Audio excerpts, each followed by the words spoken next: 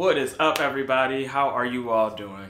My name is Brandon, and this is the Brandon Experience, home for the best beauty education and business development done the right way. I've had so many clients come in this week, and the first thing I hear out of their mouths when they walk in is, I want the Michelle Obama.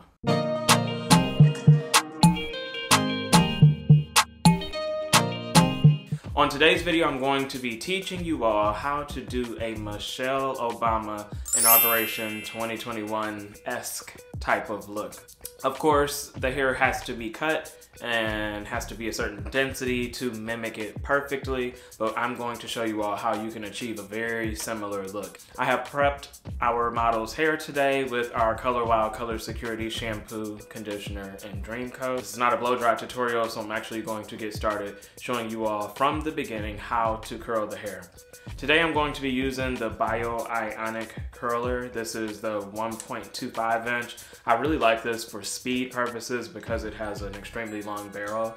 And this just helps you to get through the hair faster compared to perhaps like a regular side. Use your clips to section your hair off. If you want your curls to last, it's important to not let them drop all the way down, because if you let them drop, then they lose the memory that you just put in. So hold it just for a second until it cools and then release it. If you want like the ultimate maximum amount of hold, then you would want to go ahead and just pin curl this and then pull them down when they're cool.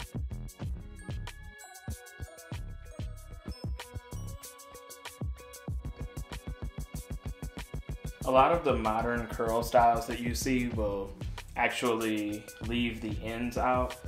This look, we're going for a super polished, flowy look. So it's totally okay if you want to curl the hair with the ends included in the curl. So as we progress up the head, I am going to start making sure that my curls are going to lead away from the face. The style can be achieved using a smoothing iron, or it can be achieved using a curling iron, whatever is your tool of comfort.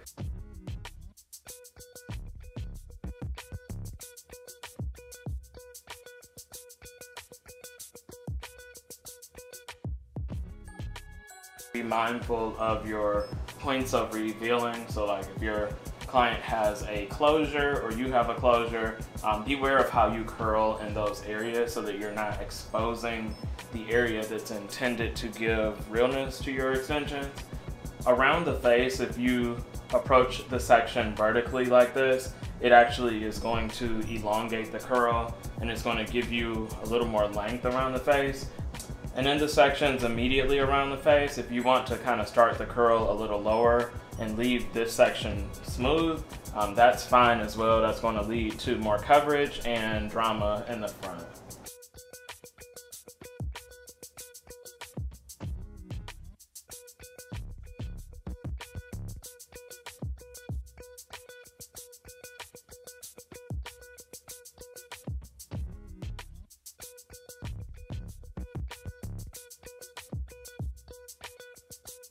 You want to kind of barrel curl the mohawk of your style.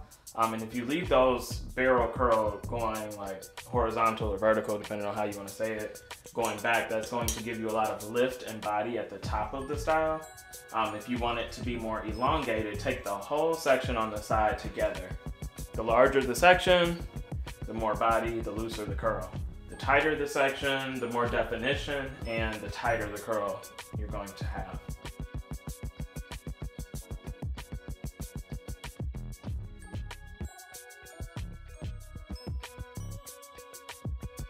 Now, to really get that drama around the face, we are actually going to be over directing the front section so that when we comb it back, it has a deep dramatic swoop in the front. So I'm actually going to pull this section towards the front of the face, insert my barrel at the root, and then start my curl there. That's going to ensure that the hair sweeps away from the face.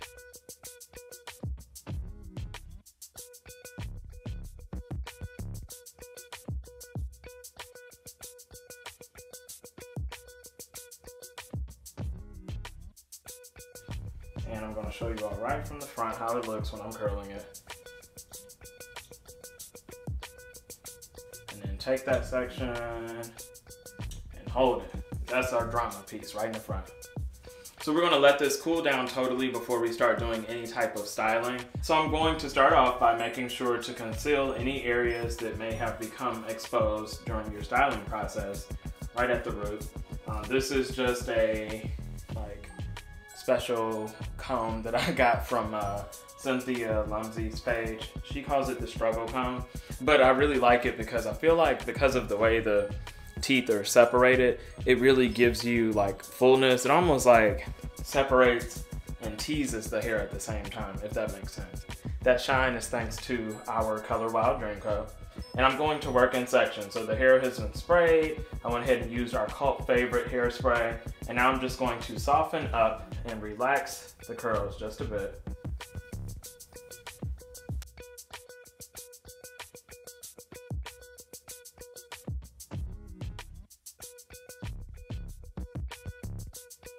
So for your front section, literally to mimic it, if you curl it straight down, your curl is just going to fall. But if you want that extra drama, curl it towards the front and then flip the section away, curl the section towards the front.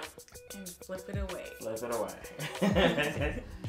I'm gonna show you all a pro tip. If you want a little extra drama in the front, go ahead and take your iron and you literally want to dig this into the area that you want styled away from the face. Really dig that iron down into that area without touching the curl, and that's gonna give you that good dramatic swoop in the front.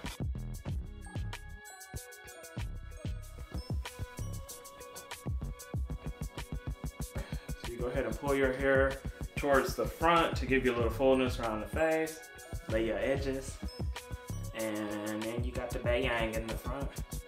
You're ready to go. I hope you all have enjoyed this look. It's super simple. You can do it in a very short amount of time.